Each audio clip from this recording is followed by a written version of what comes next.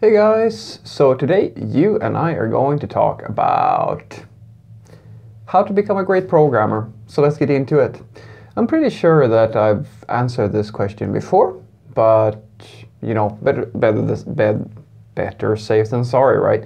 So I'm gonna give it a bash and I'm gonna try my best to explain it again, if I have already explained it. So this is, of course, this is what quite a lot of enthusiasts want to know. So I'm just going to give you the things that I think are important, because there are many ways to achieve this goal. But I think I can give you a few just general hints and tips.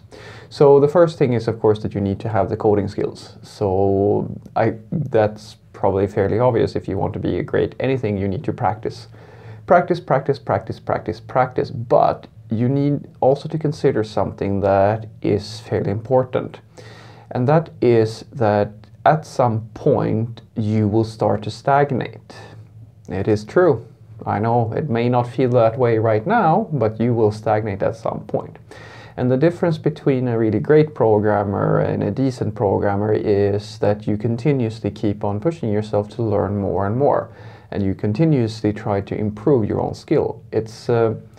You can think of it as a similar sort of thing as building muscles, where if you want to progress and get stronger and stronger, you have to increase the resistance of the weights. You have to have more weight and you have to add more. So what I highly encourage you to do is to have just a general plan for what type of learning you will do once you get to be fairly complacent.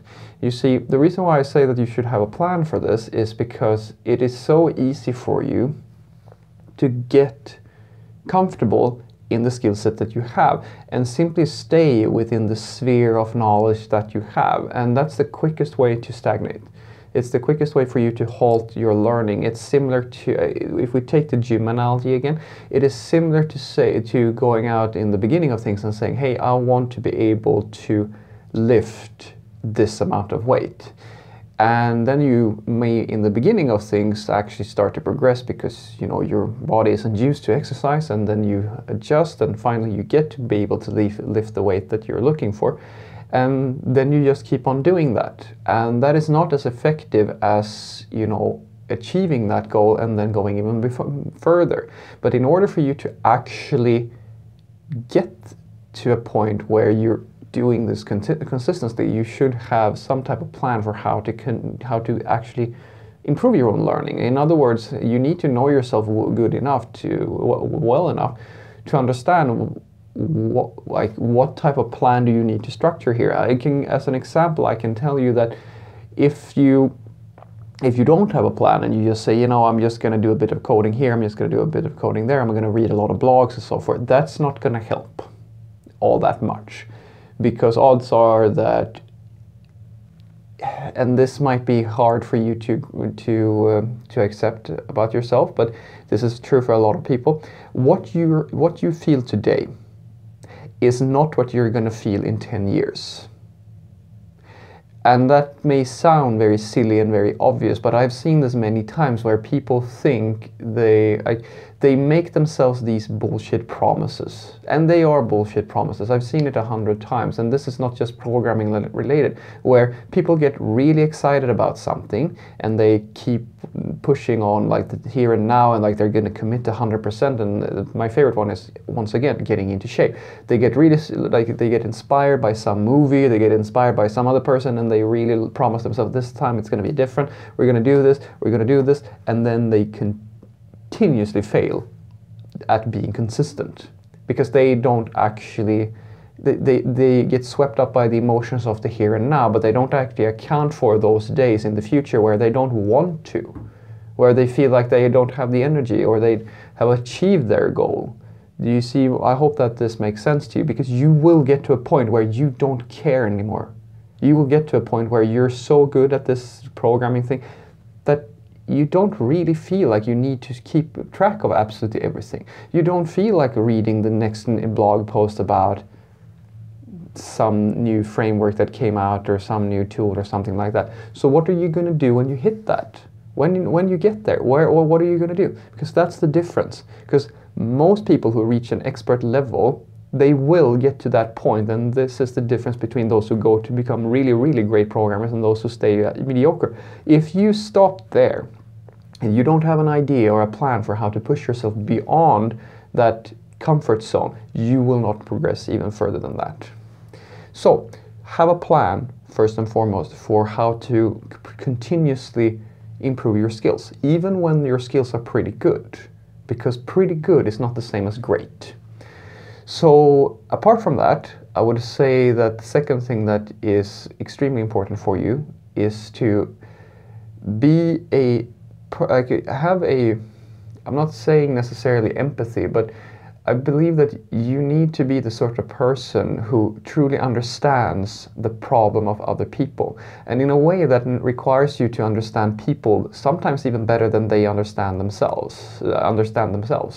What I mean by that is that you can think of it as a similar type of thing to being a, well, for lack of a better analogy, a psychologist. So a person may come to you, in this scenario as a psychologist, and look for help with mental problems or depression or other things that they feel that they want to talk about. They want to talk to you about this because they themselves, they do not possess, even though, I mean, psychology would be quote-unquote pointless if everybody could just readjust their way of thinking into a more productive way and more healthy way of thinking, but people don't actually have that ability. That's why we need them. And this is exactly exactly the sort of thing that you need to get good at. So when a person comes to you, all they will really have for you are, well, not necessarily, but in my experience, users or people who want software developers to do something for them, they're usually really good at expressing problems with things.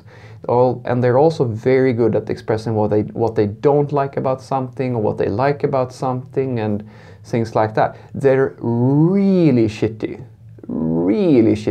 at giving you concrete ideas on how to solve those problems. That they are really shitty at. So a decent programmer is the sort of person who has the ability to solve the problem when someone explains it to them, what it is that they actually need to do. Like, okay, we have this problem, we need you to build this, this and that. That's a decent programmer. A great programmer can hear a person explain a problem to them and just identify, that's your problem, and I know how to solve that. You may not understand that this is your problem, but I can hear from listening to you, or I can understand your situation well enough so that I actually know how to solve this problem in a fashion that is going to just give you a wow sensation. Because that's the thing. It's I don't know how to express it in a better way, but it's to have that ability to really listen to people and to really understand a situation so well that you can figure out where the pain points are without someone necessarily knowing that these are pain points. That's when you are a true problem solver of something. You're able to identify that something that some people may not even be aware of, that this is an issue that they are having. But as soon as you show them the solution, they will absolutely love it, and they will ask themselves, how did we do without this? It becomes almost it becomes this thing that they just realize that, damn, have we been doing this in this fashion for so long? Why didn't we think about this earlier? So that's the second part, I think. I won't call it like, well, let's call it a problem solver mindset. Let's call it that. To be a person who can identify problems and basically execute solutions as to solving those problems. So what I want you to take away from this is that the first and foremost thing I think that you need in order to become a great programmer is to have a concrete, structured way of handling your increased skills. You need to basically be able to figure out how are you going to continuously develop your skill sets pretty much for as long as you live, and what are you going to do when 5-10 years from now, when you're so good at this thing that you don't really care anymore, you don't really feel motivated anymore because you can kind of just do all the things that you need to do. You really don't have to go further. That's the stuff. That's the hard part. It's not, nobody has problems doing something like this and learning when they're really motivated. So you need to account for what are you going to do when you're not motivated. And the second part is, be a true problem solver. Be the sort of person who can hear someone out, listen to their stories, and identify where they actually have issues and how we can solve those issues in an efficient manner. And these two go very close together. The more problems you know how to solve, the more ways you know how to solve something, in other words, the more skilled you are, the easier it will be for you to identify possible solutions to those problems that people have. Have a great day.